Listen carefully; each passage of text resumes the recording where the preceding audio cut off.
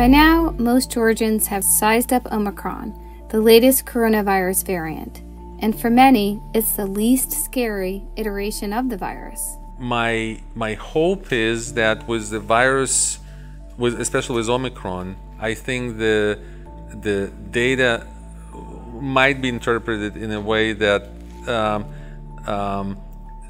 while it's more infectious, it's probably less lethal. Overall, people are not as likely to be seriously sick from Omicron, especially for those who are vaccinated.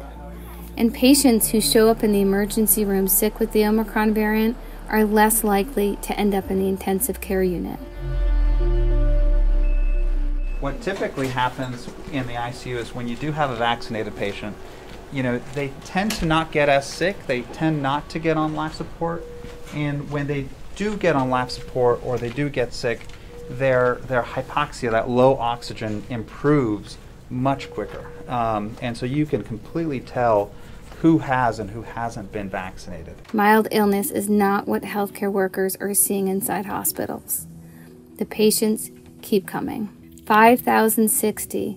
That's the number of patients hospitalized for COVID-19 statewide. 29.3%. The percentage of hospitalized patients classified as COVID-19 patients. 87.9% inpatient beds in use statewide. 89.3% ICU beds in use statewide. Still, many are saying this latest wave hasn't been so bad. Yes, overall, it seems to be a milder disease.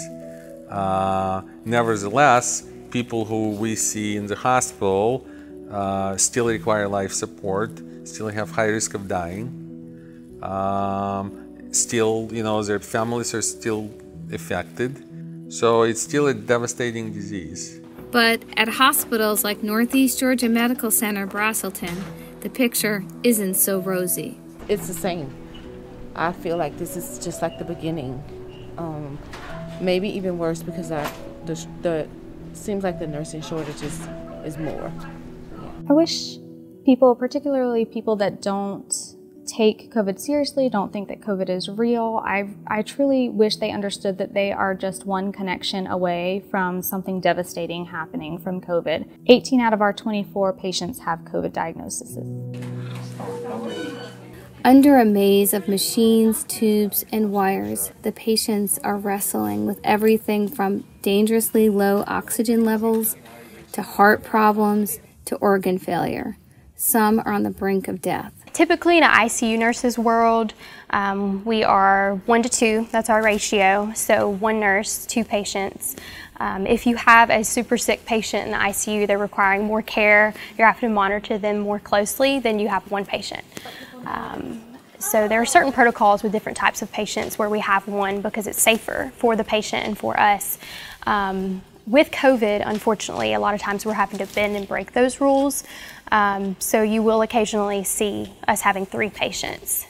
And we call it a triple. So if you walk in and you have a tripled assignment, then that's a heavy load for that day. I really think it is hard to really know like the emotional toll and physical toll of being in the ICU during the pandemic unless you're a nurse or respiratory or tech, unless you're in the ICU doing it, taking care of the patients, having to keep track of all the labs, the medications, infusions, everything. It's just really hard to understand if you've not done it. People just don't understand, within the ICU, it's bad. And when we say it's bad, we're not just making it up.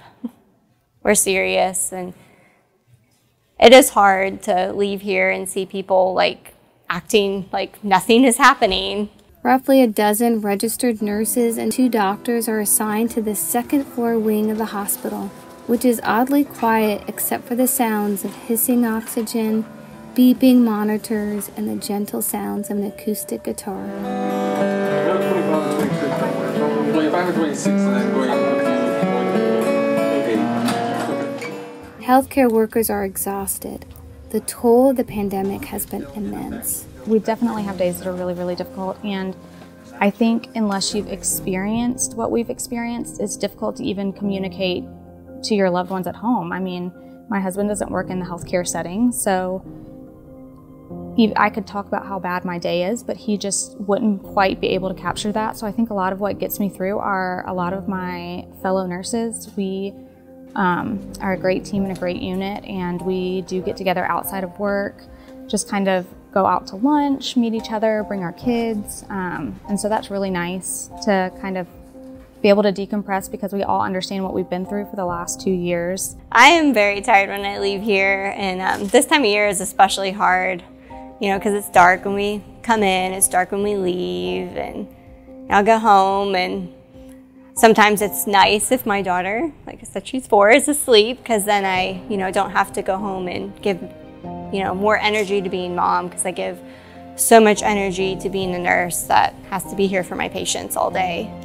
And I do have some mom guilt for that, but you know, I know that I'm here for a reason, so try to do my job the best I can.